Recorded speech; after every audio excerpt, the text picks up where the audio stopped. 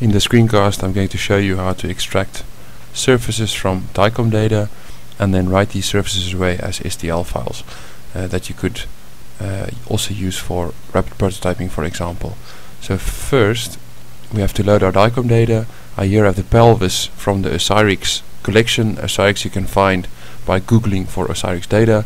As per usual, I just select all DICOM files and drag and drop them onto the DeVIDE canvas. These are 355 files, and then DeVIDE creates a DICOM reader. I'm not going to use this one right now to read because these files are all compressed and it takes longer than usual.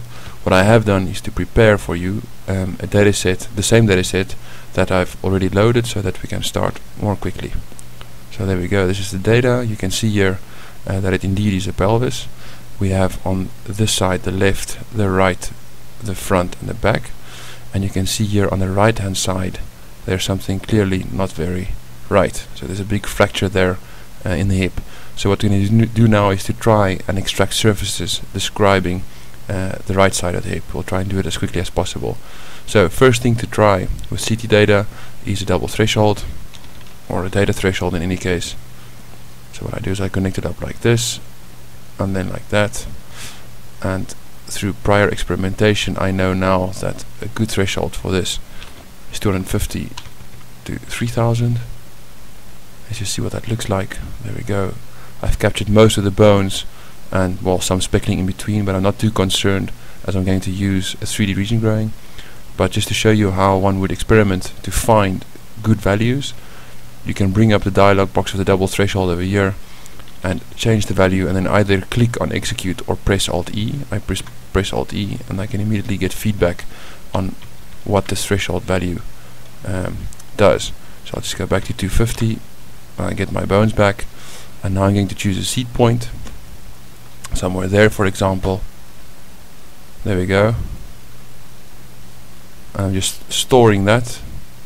You can see there's a marker placed there now without a name. Okay, so I'm going to use this region grower called seedConnect. So I connect the point I've just selected, that's the first output of the Slice 3D viewer, connect that to the second input. You can see what it requires by just hovering over the port, and then the status bar will tell you what that port is for.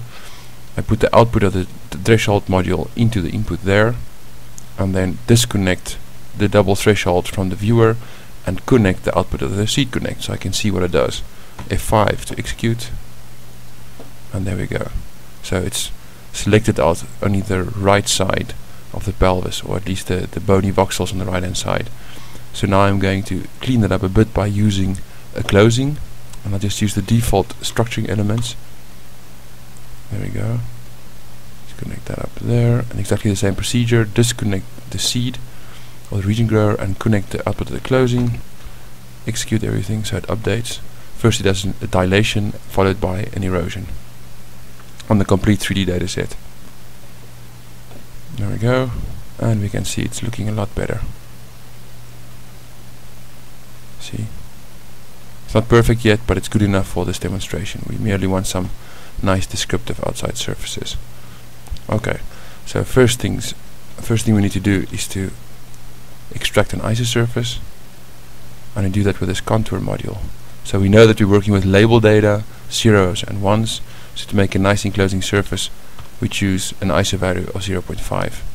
So the isosurface at that value is extracted, and I can visualize that by also just connecting it to the Slice 3D viewer and pressing F5 to update.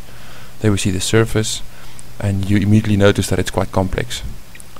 Well, I notice that at least in the interaction lag I'm seeing here, and we can also see that the lighting is not perfect due to the normals not being calculated yet.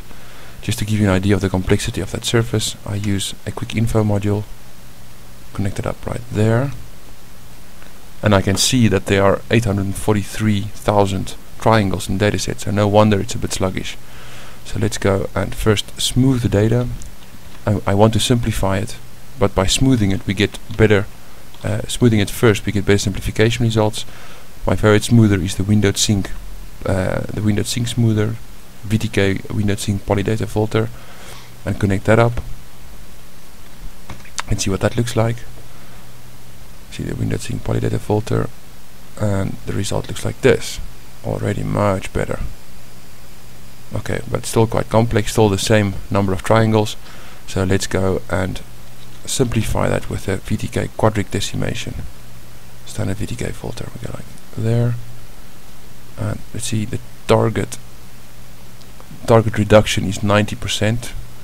Won't know if it reaches that, but we'll do a good job. There you go, connect that up. And it's doing its simplification.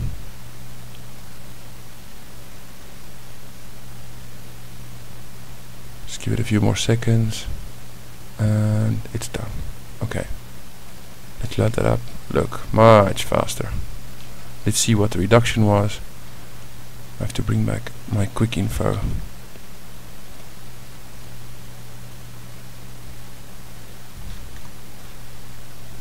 You can see it's down to 84,000. So in fact it did get rid of 90% of the polygons, and yet the surface still looks pretty nice. Okay, let's write the surface away as an STL file. That was the whole point of this exercise. So to do that, I pick an STL writer, the native DeVIDE one, connect up this output, configure my writer as always by double clicking on the module, and then saying we can write that as well. There we go, left heap.stl. I'll just overwrite this previous one. So it's there, it went and wrote it. So now I'm going to load that STL file using a program called MeshLab.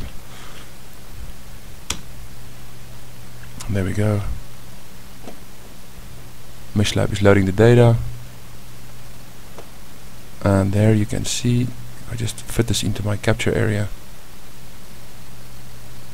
You can see that MeshLab also seems to think that this is valid STL. Very good. Okay, so that was is the end of the screencast, showing how to extract a surface from a DICOM dataset and write it away as an STL file that you could use in a rapid prototyping application. Thank you very much for watching.